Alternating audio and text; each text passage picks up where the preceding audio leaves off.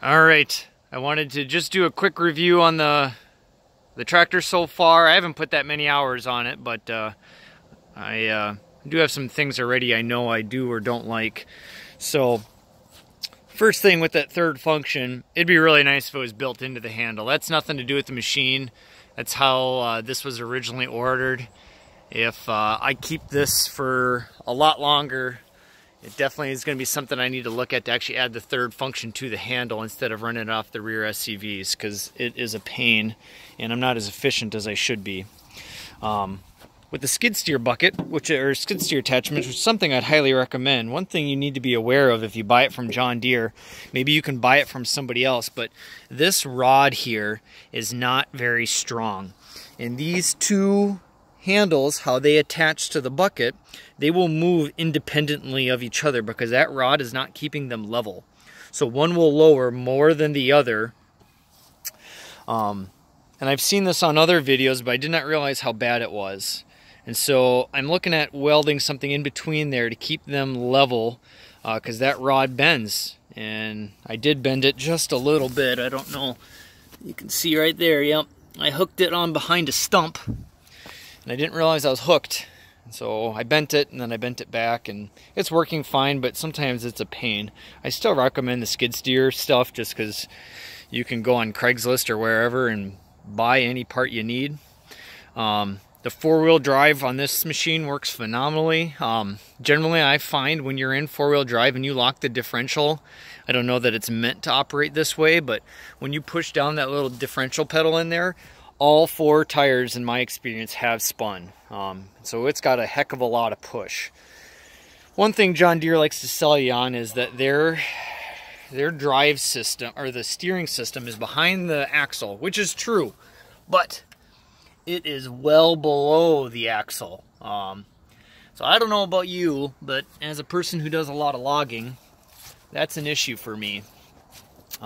Because I'd rather it hit that axle, or I know exactly how far my ground clearance is. But the problem is hypothetically, I could run over something, not hit the axle, and then hit the steering cylinder.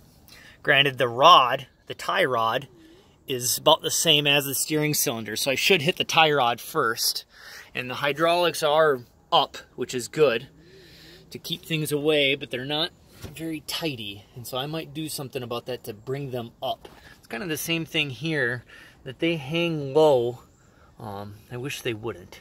One thing I do like is that these hydraulic lines for the loader are on the inside of the loader, not the outside, because now the loader arms protect from random things.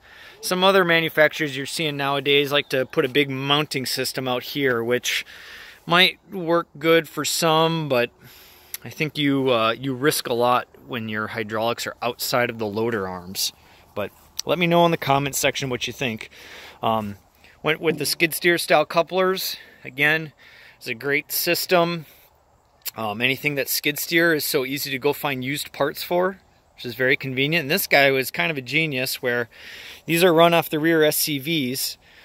It has the Power Beyond kit, and so you can run a low demand skid steer implement.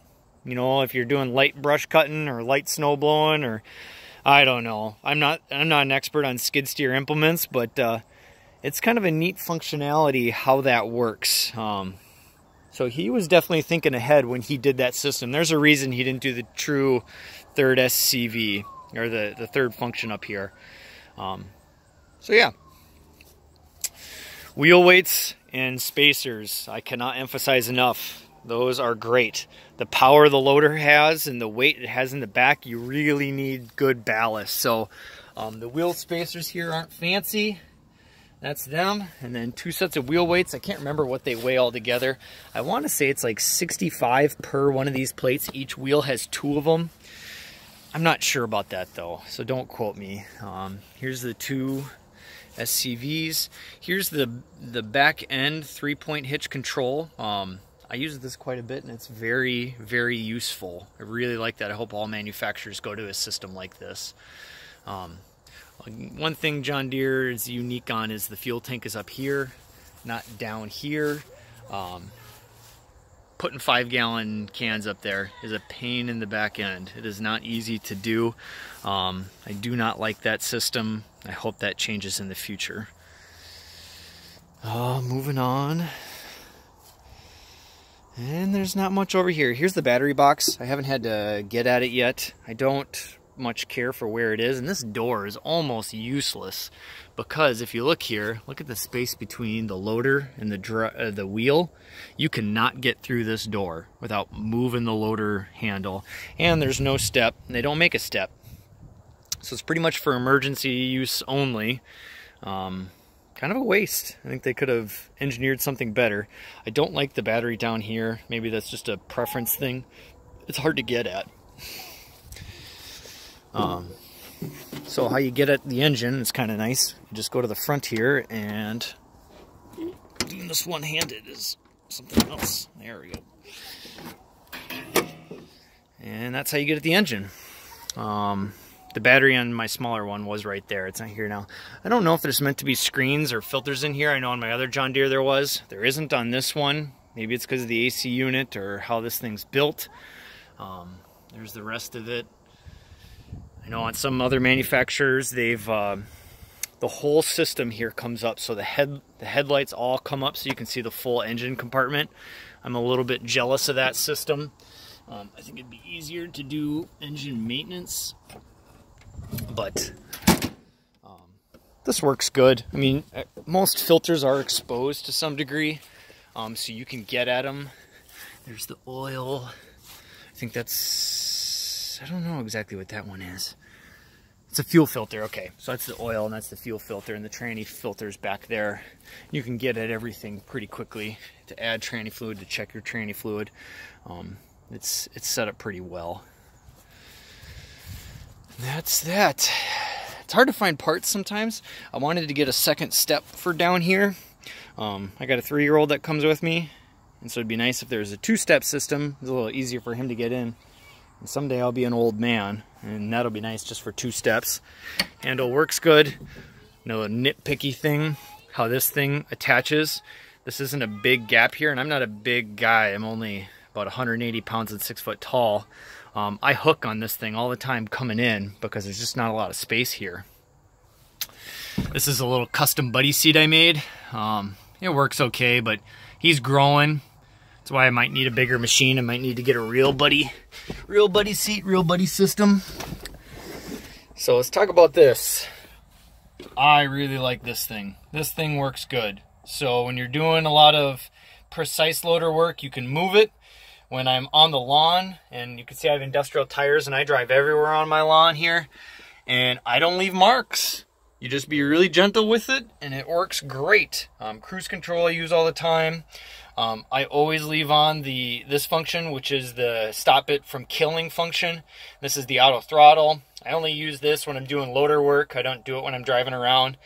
It speeds you up too much. SCVs work great.